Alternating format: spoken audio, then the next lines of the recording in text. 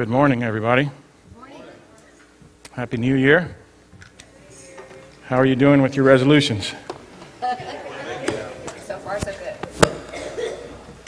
I made a resolution not to have resolutions. I think I just broke it.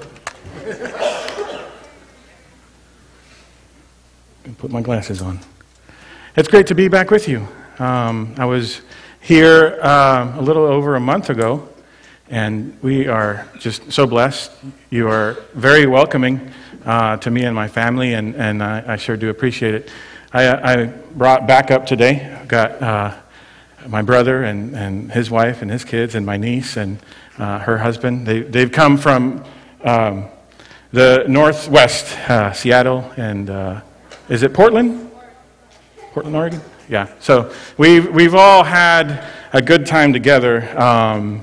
We came together here in Del Rio we try to do that every couple of years, and everybody get together and just get to see each other and have some time together. And this time, though, we kind of added a little twist.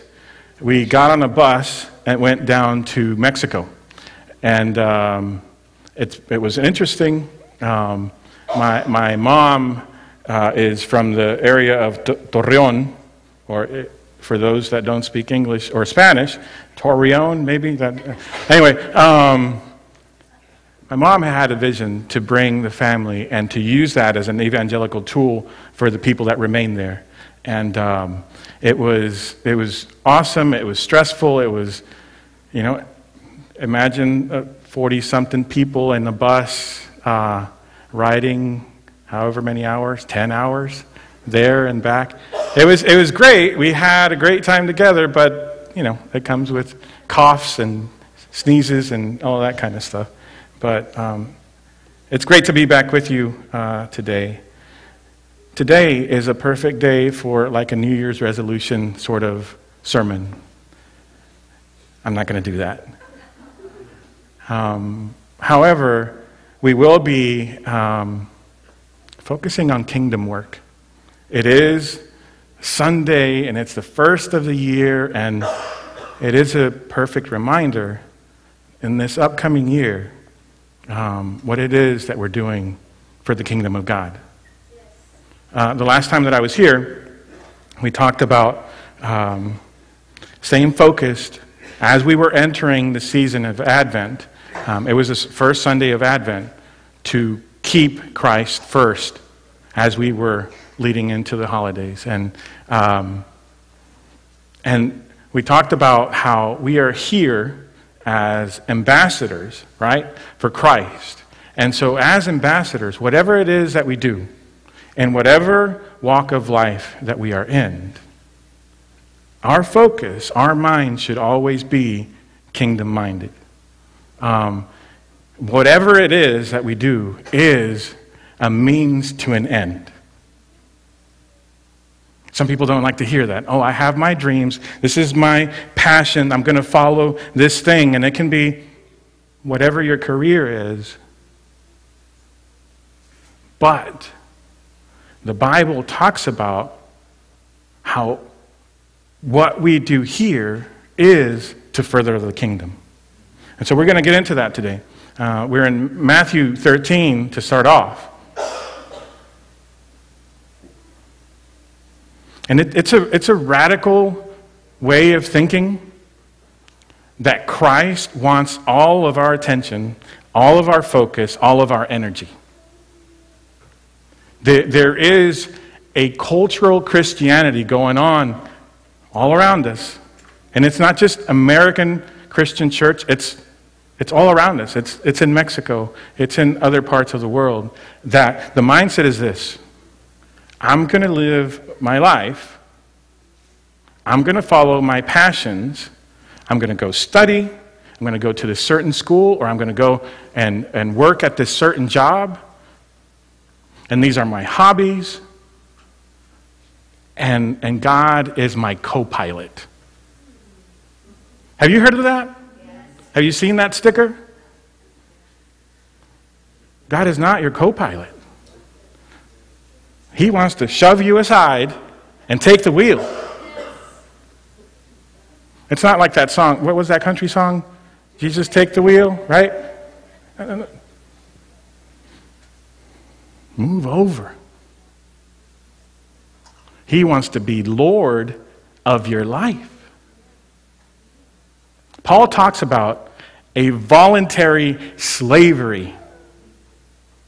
That's deep, isn't it? That I'm no longer seeking after what it is that I want. And it's hard to say those words right now. We're in transition. And as I look at my wife and my kids, to say, Lord, your will be done, wherever, whenever, to whomever. That's a difficult thing to say. But right there is where God meets us. I'm not going to get too worked up yet. I'm going to get into Scripture first. We're in Matthew 13, verses 44 through 50. Jesus is teaching in parables, stories. Some of them were very clear so that people could understand them better, understand what it is that he was teaching. And some of them were a little bit coded because at the same time as he was trying to bring people in, there were those that he was trying to shock. If you're not in, people got scared away a little bit. They came in for the good stuff. He was healing, he was feeding, he was doing all these great miracles, and so naturally there's going to be a crowd gathering in. And so one of the ways that he kind of thinned out the crowd was going through these parables. But it was also a way of making things clear. So we'll get into, Matthew 13, verse 44, and it's talking about the kingdom. I'm reading in ESV, but whatever you have, you can read along. The kingdom of heaven is like a treasure hidden in a field, which a man found and covered up. Then in his joy, he goes and sells all that he has and buys that field. A guy walking along, somehow, I don't know how you just kind of run into treasure in the field, but it's a story, and he's trying to make it clear. He finds a treasure,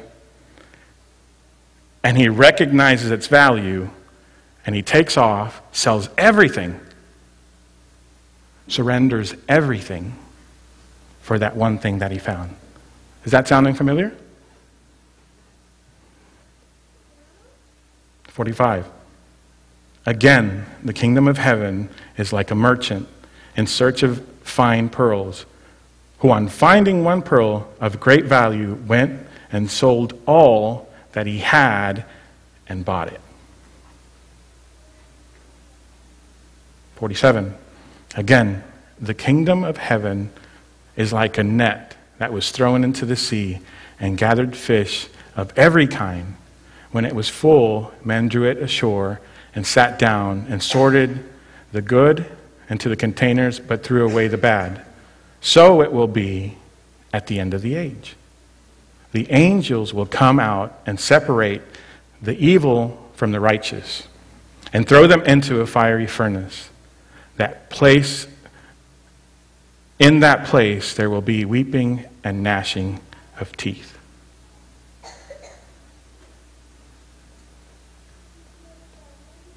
Those are hard truths.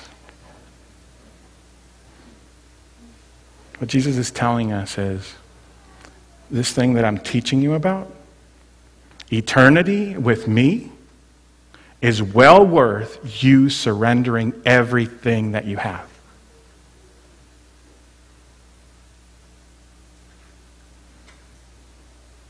It's well worth whatever it is that you go through as you surrender everything that you have.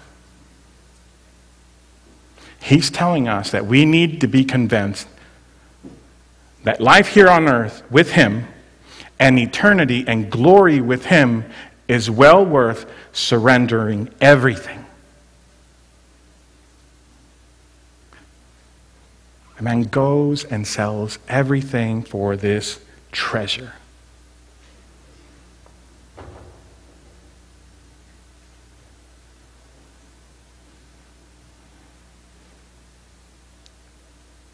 In verse 49, so it will be at the end of the age.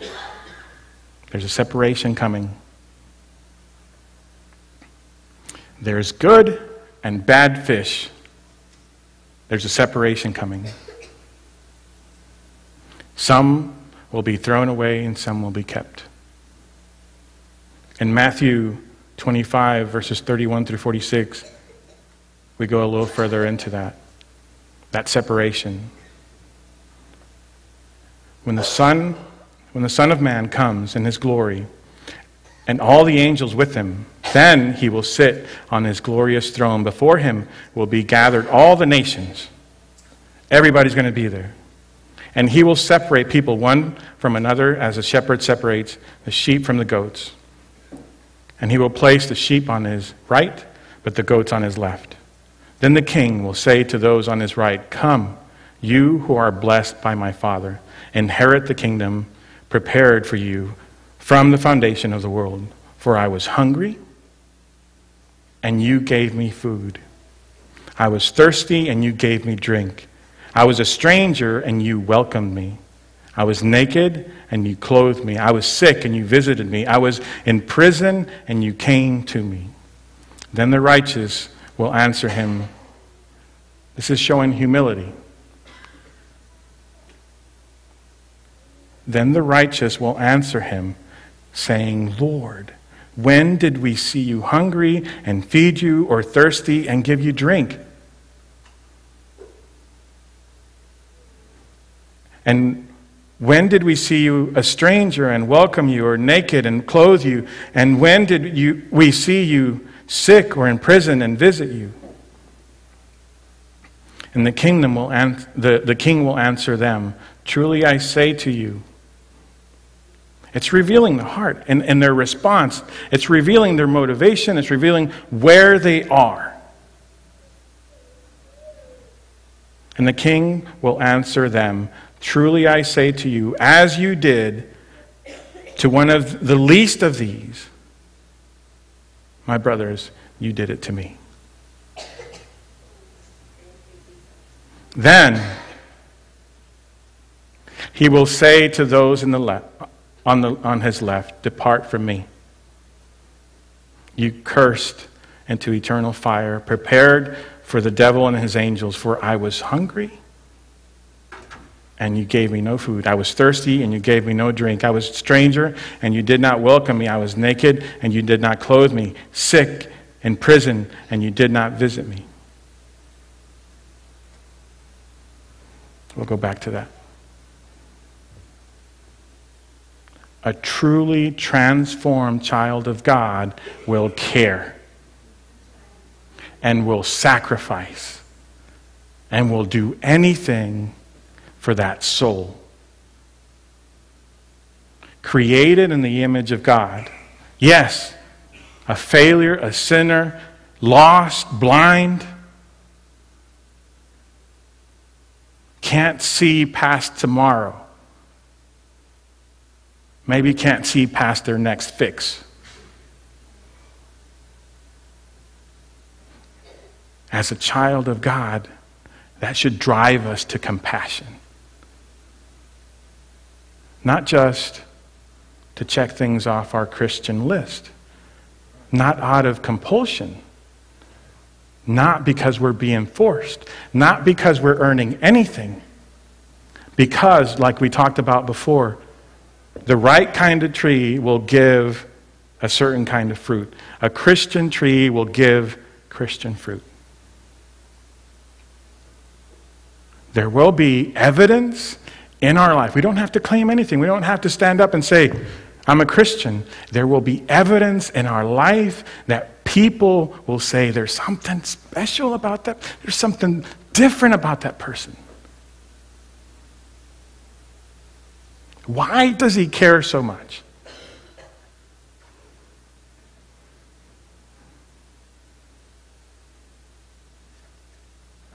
I'm going to go back to 42. "For I was hungry, and you gave me no food. I was thirsty, and you gave me no drink. I was a stranger, and you did not welcome me. Naked, and you did not clothe me. Sick and in prison, and you did not visit me." Then they also will answer, saying, Lord, when did we see you hungry or thirsty or a stranger or naked or sick or in prison and did not minister to you? And he will answer them, saying, truly I say to you, as you did not do it to one of the least of these, you did not do it for me. We have enough capacity, right? Those at the end here, that to call him Lord, to recognize who he is. There is belief, but not enough to have a transformed life. We meet people like that all the time. There is belief. Do you believe in God? Yeah, there's a God.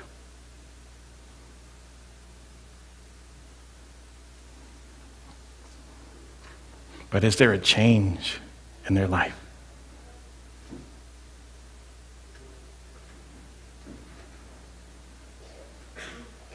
Verse 46, and these will go away into eternal punishment, but the righteous into eternal life with him.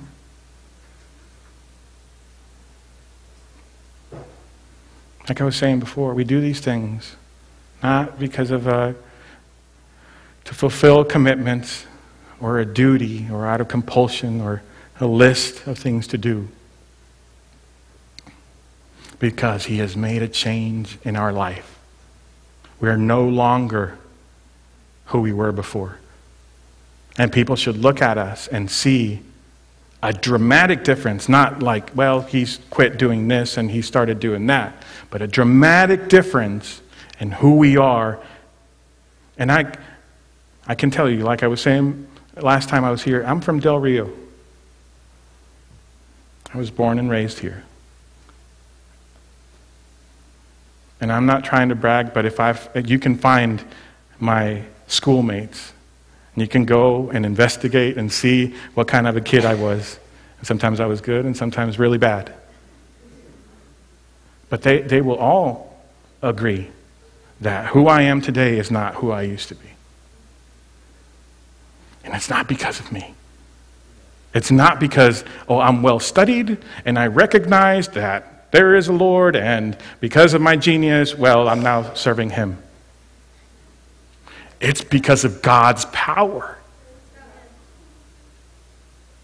It's his power, his Holy Spirit transforming. And that's what we want to see in the people that we are reaching out to.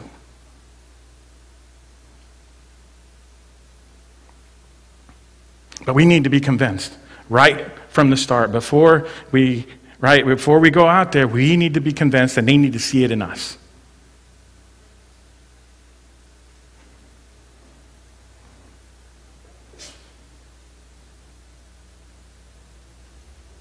I was talking about before how we can talk to random people out in the street, and we can ask them about their beliefs, and in a religious way, we'll say, yeah, there is a God. But many are deceiving themselves in their eternal security. Let's go to Matthew 7, verses 21 through 23.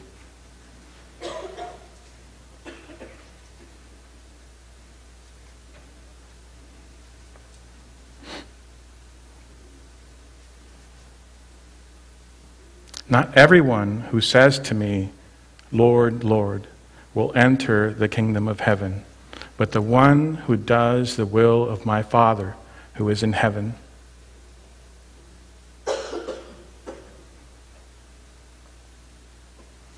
There are many. I don't mean to pick on people that were partying last night, but there are many calling out to God this morning. You know what I mean?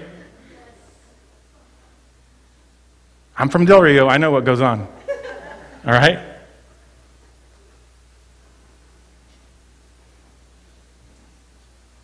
Not everyone who says to me, Lord, Lord, will enter the kingdom of heaven, but the one who does the will of my Father who is in heaven. The one who does the will of my Father. So if we're not doing his will,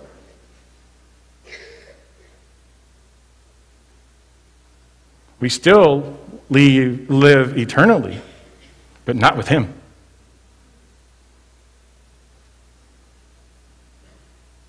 On that day, many will say to me, Lord, Lord, did we not prophesy in your name? And cast out demons in your name? And do many mighty works in your name? God, do you remember that one time, that one person that I talked to in kind of a subtle way said, there's a guy upstairs that can... The man upstairs.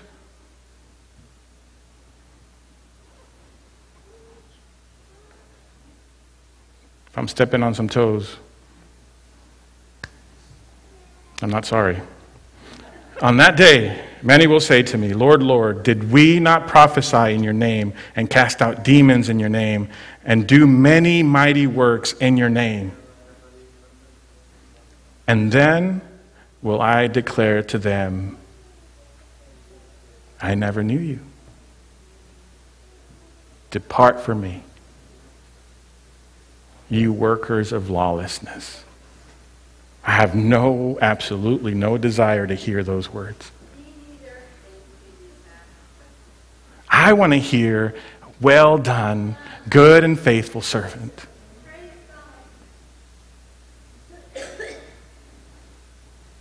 To be convinced, how sad is that?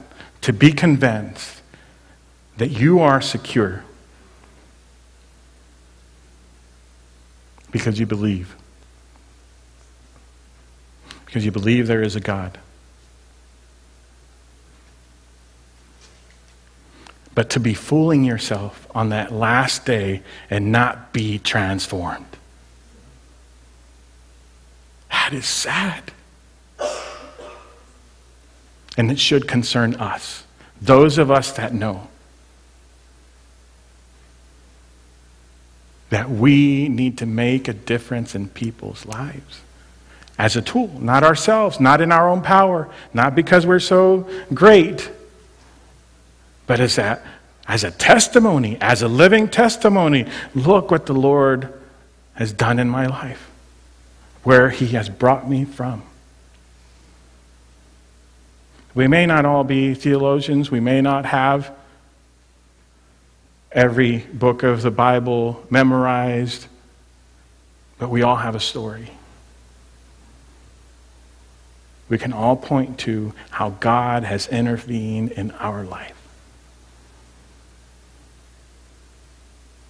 And when people say to you, hey, man, you do such a great job, that's awesome, whatever gifting we have,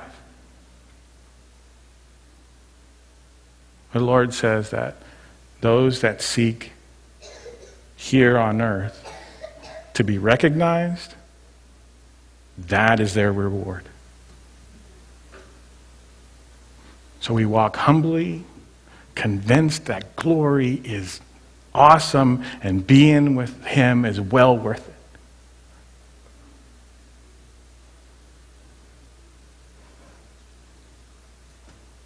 And whatever we go through here is well worth it.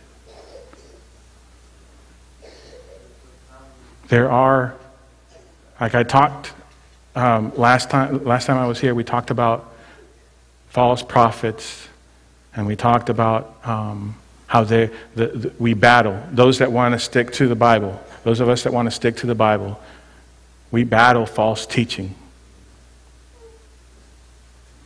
And there are those that will say, man, come to the Lord, everything is going to be great, and you'll get the car that you want, and the house that you want, and the job that you want. I'm afraid not. But as we go through those things, the same difficult things that everybody else goes through, that gives us an opportunity. It gives us an opportunity to point to Christ and give him the glory.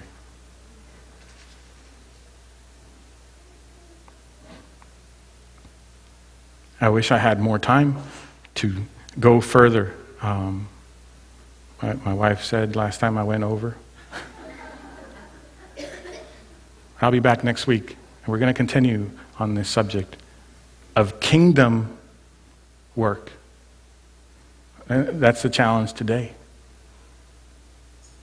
Man, look internally. Analyze what's going on in my life. Is my life for the glory of God? Whether I'm under a car, working on the car, going to school, doing homework, teaching. How is it that I'm using this opportunity that the Lord has given me to further the kingdom of God?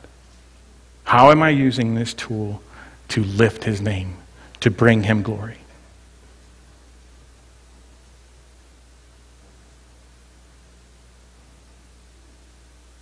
Let's pray.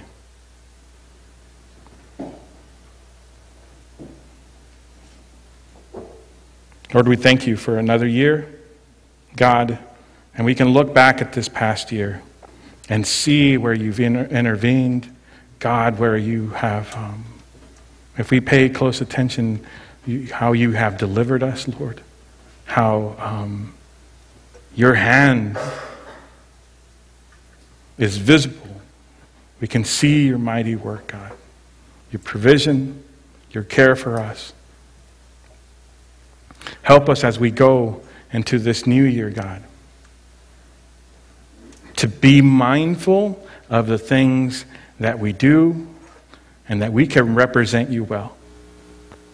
That we can do our work, do the things that we do, God, but to have that mindset of being ambassadors. That we are on a mission. We're on a mission to reach those all around us